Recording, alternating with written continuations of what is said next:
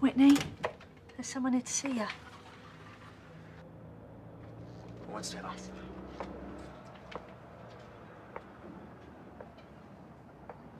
Hey.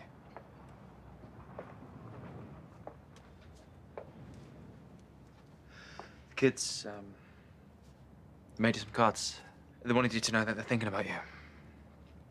So am I. Whitney, I'm so sorry about Kush. Don't you dare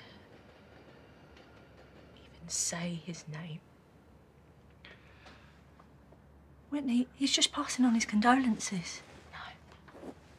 I don't want nothing from him. If it weren't for him, Kush would still be it. We wouldn't have even had to run if it weren't for the Mitchells, but you.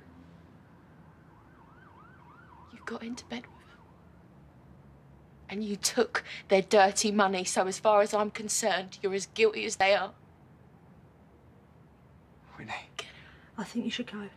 Sonia, I mean it. Get him out of here. I do not want to see your face again. Whitney, please. You killed him!